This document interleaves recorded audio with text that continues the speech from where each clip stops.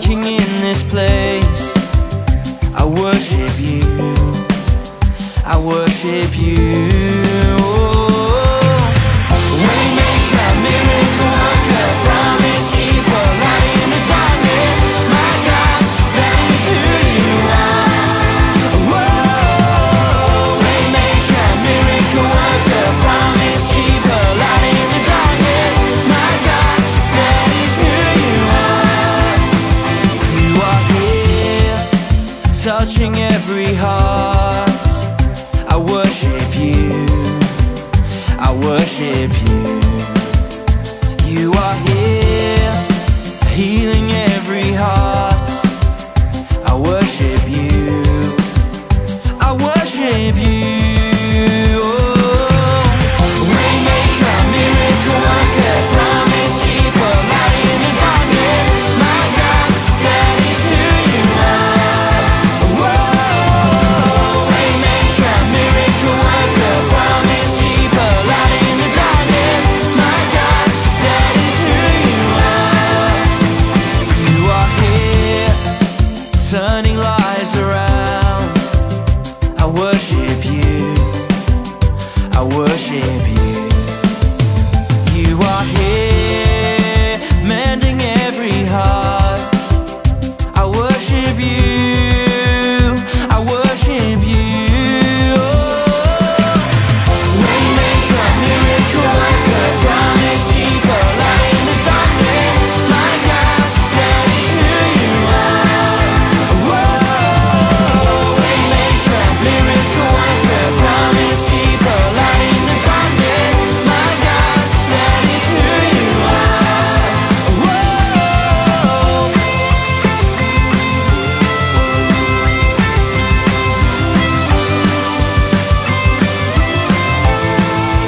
Whoa.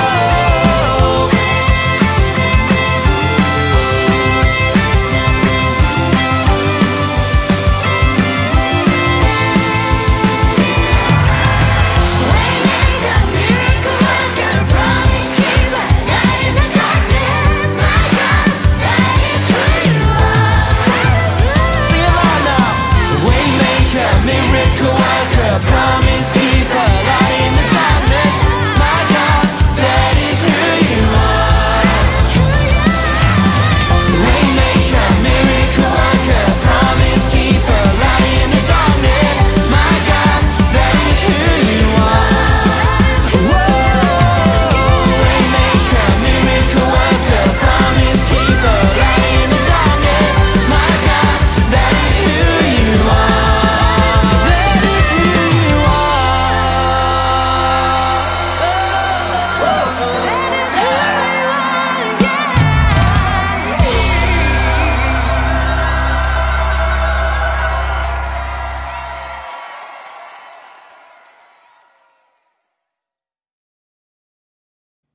Hey New Hope Kids, welcome to New Hope Kids Online. My name is Miss Brooke, and if you are in 1st, 2nd, 3rd, 4th, or 5th grade, then you are in the right place. This video is for you. You're my New Hope Ninjas and my New Hope Knights, so I'm so glad you're here today. You know, we just finished a series called Breaking News, which was all about the prophets. And if you weren't here, the prophets were people that lived a long time ago, and God would give them messages to tell to the people. So things that God wanted the people to know, He'd tell the prophets, and the prophets would tell everybody. And it was all kinds of things, from how to live their lives to how to worship God better. And they even had prophecies about Jesus, because even though Jesus wasn't born yet, he was still around because he's God, right? So it was telling people that a Savior was going to be coming. So, you know, we do a lot of waiting. So guess what? This series that we're starting today is called Wait For It. I mean, right now we're in the middle of COVID. There's all kinds of waiting. You have to wait to get into stores. We have to wait to go to school. We have to wait to see our families sometimes. There's a lot of things we have to wait for. And of course, since it's December, we're also waiting for Christmas. I mean, even with COVID, we're still going to have Christmas. So we're waiting for it, right? Because it's still pretty exciting and fun. And the thing is that people have been waiting for Christmas for a long time. But again, even before Jesus was born, people were waiting for a Savior because through the prophets, God promised his people that he would send a Savior. So make sure you tune in every week this month. We're going to have lots of fun. So let me show you some pictures here. So I'm going to show you some pictures of some heroes. Heroes are people who save people, right? And the thing that I want you to notice about these heroes is that they save very specific people, okay? For instance, let's see, we have a firefighter. They're going to save you if your house is on fire, right? Okay. How about, how about a soldier? A soldier might save you if your country is being attacked by somebody else. How about medical people, doctors and nurses? If you get sick, they might save you, right? How about police officers? If you're a good guy, they're going to try to save you from the bad guys, right? Oh, how about if you go swimming? You need these people because they might be able to save you if you get in trouble in the water. And, last one here. Gosh, paramedics. If you get sick and there's an emergency and you have to go to the doctor, then the paramedics might be able to save you by getting you to the doctor in time, right? So the thing is that all of those jobs require like special training, of course, because you have to know how to do those special jobs, but they're also specifically designed to save people in certain situations, in certain dangers, like your house is on fire or you're swimming. But see, the thing about Jesus is that Jesus is also a hero. Only the thing that's different about him is that he came to save everybody. So for those of you who remember what had been going on with God's people, they were going through some really hard times. It was just really tough. And God had promised a Savior. So they waited. And they waited. Now, the prophets talked about that there was a Savior to come. But this was way before that they knew that Jesus was going to be the Savior. Now, prophets also talked about someone else that would come before the Savior to prepare the way. Now, that person, that messenger, his name was John the Baptist. So I'm going to read to you a little bit about from the beginning of the book of Mark, which talks a little bit about John the Baptist, because his job was to prepare the people for Jesus to come. Now, I'm not talking about preparing like you might prepare to have company over and your mom makes you help clean the house. I'm not talking about that kind of preparing. This is a different kind of preparing. So listen to what it says.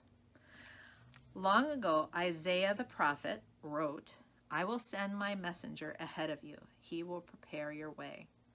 A messenger is calling out in the desert, "Prepare the way for the Lord. Make straight paths for him." And so John came. He baptized people in the desert. He also preached that people should be baptized and turn away from their sins. Then God would forgive them. All of the people from the countryside of Judea went to him. All of the people from Jerusalem went too. When they admitted they had sinned, John baptized them in the Jordan River. John wore clothes made out of camel hair, and he had a leather belt around his waist. And he ate locusts and wild honey. So again, John is Jesus's messenger, and he's reminding them that everyone needs saving. Now, it wasn't the kind of saving that they thought, because they thought they needed saving from somebody kind of like the pictures that I showed you, like somebody who was going to save them from the Roman government or save them from bad stuff happening to them on earth. That wasn't the kind of saving he was talking about, though. They needed saving from being separated from God by their sin. Because when we sin or when we disobey God, it like separates us from God. Like it makes us hard to talk to him and hard to have a relationship with him. So we needed saving from that. We needed saving from our sins. And so what we really needed to do was to go to God and tell him that we were sorry, and then kind of try to change our direction and change our ways with what we're doing, okay? So that's what needed to happen. Listen to this in the next part, because this is talking about how we're connected with God. Here's what John was preaching. After me will come one who is more powerful than I am. I am not good enough to bend down and untie his sandals. I baptize you with water, but he will baptize you with the Holy Spirit. So, like I said, we need to be connected with God. Now, when the very first humans disobeyed God for the very first time, they felt disconnected to him. And really, the same is true for us too, because we also sin and we need saving. In fact, that's our big idea for today. Everybody needs a savior.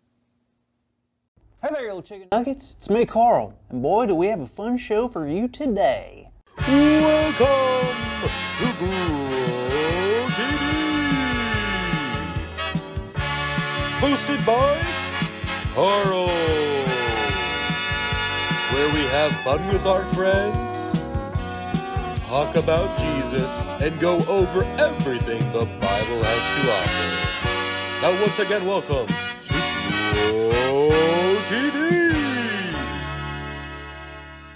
Hello, and welcome, my friends, my amigos, my compadres, my acquaintances, my confidants, and other things. Welcome! Anywho, I'm pretty excited today because I just found out we started a new series this month. And the name of the theme is, drumroll please. Wait for it. Wait for it. Wait for it. Wait for it. It's coming. It's coming. Wait for it. Oh no, the actual series is called Wait For It. My mistake. Called Wait For It because we're going to talk a lot about waiting. Waiting for what? Well, I don't know yet. We'll find out together. But while we wait for it, we can play some board games. I'm not bored. Get it? Now let's see, what game should we play first? We play Battleship? Maybe Monopoly? Or we're gonna play like a game like football or basketball. Well, maybe not, because last time I did that, I dunked so hard and made so many touchdowns that people got scared of me. So that's probably not the best idea. I'm pretty intimidating. Ha! Or maybe we can even play catch. Catch! What about musical chairs? There's not a lot of room to do this.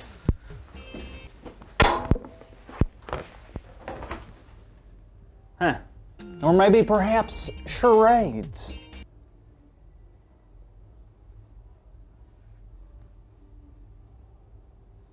I was a piece of plywood. Wow, I gotta say, this is a little weird. I'm not sure why. I don't know. I don't know. It's a little weird. I don't know. I don't know. Oh, thank goodness. Carl, how you doing, man? Sam! Hi, everybody. My good friend Sam. We go way back. Hey, Sam, do you remember that one time we found a moose in the Walmart parking lot? Do I?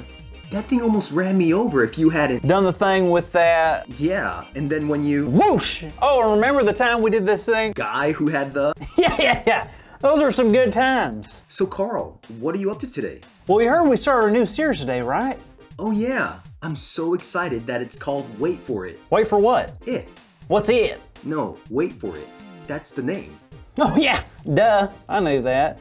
Well, I was actually just trying to play some games. Oh, cool. That sounds like fun. Yeah, but to be honest, I guess I was having a hard time. Why is that?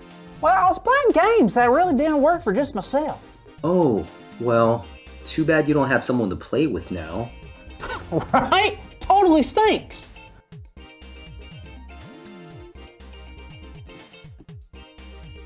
I just wish there was some... Wait a minute! There it is. You can play with me. There I was thinking I didn't have anyone. Then boom! You showed up to save the day. Do you think you can play with me? Of course, Carl. But before we play anything, don't you think we should Talk about the Bible story?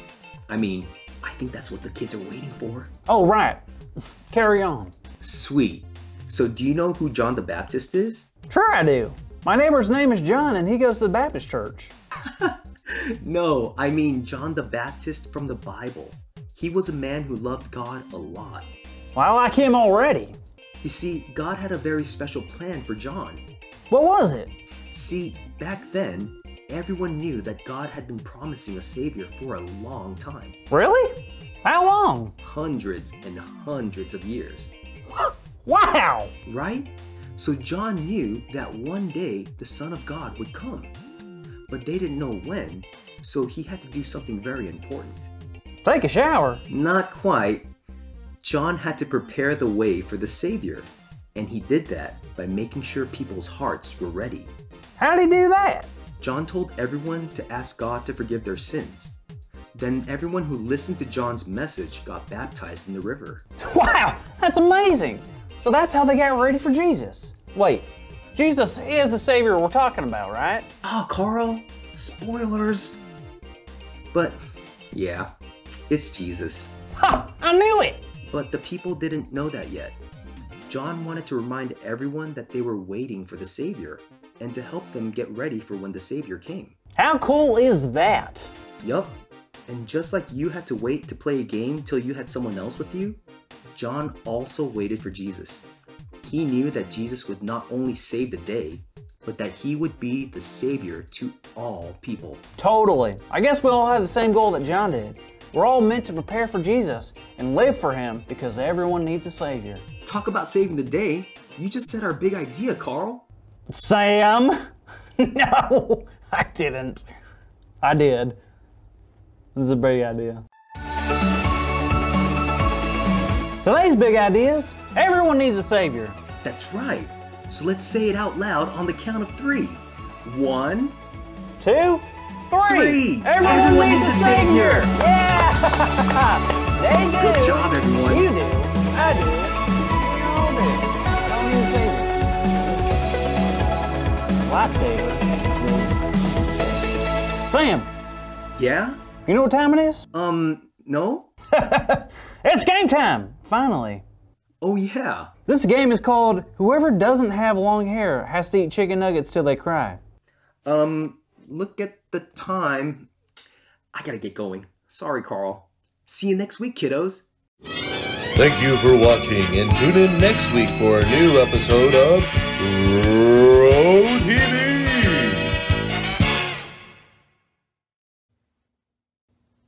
Okay, so let me ask you this. Have you guys ever played the game Sorry? You know, it's the one where you roll the dice or you pop the little thing and you move your marker around the board. But if somebody lands on your spot, they say sorry and you have to go all the way back to the beginning. It can be so frustrating. But here's the thing. It's kind of like that with God too when we mess up. I mean, when we say sorry to God, we kind of have to go backwards a little bit because we kind of have to say, okay, I'm sorry. Now, how can I kind of change what I'm doing so I don't wind up right back in that same place having to say sorry again? But the good news is that God is going to give us as many times as it takes. And if you let him, he's going to stay right with you to help you stay on track and keep going in the right direction. So it's a brand new month. So that means we have a new Bible verse for this month. So our verse this month comes from the book of Micah, and it's Micah 7:7. And it says, "But as for me, I watch and hope for the Lord. I wait for my God, my Savior. My God will hear me." Okay? Let's say that one more time. "But as for me, I watch and hope for the Lord. I wait for God, my Savior. My God will hear me." So if we put a few hand signals with that, it's going to say, "But as for me, I watch in hope." Hope is like this. Hope for the Lord. Remember, we make the L and we go across our chest. So, "But as for me, I watch in hope for the Lord. I wait for God, my Savior. My God will hear me. All right? So I want you guys to keep practicing that all week. Let's pray together.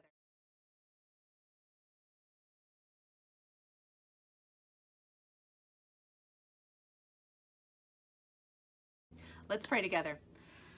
Dear Heavenly Father, thank you so much for sending us a Savior. We know that we need a Savior. We need saving because we need to know how to have a relationship with you, how to be friends with you, God. Thank you for loving us so much that you were willing to send a Savior for us.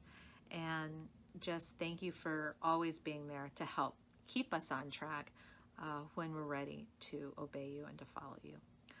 Please watch over all these kids and their families this week. In Jesus' name, amen. All right, guys, I hope you had a great time today. I hope you have a fabulous week. And, of course, I hope you can wait for next week to get together again so we can do more Wait For It. See you next time. Bye.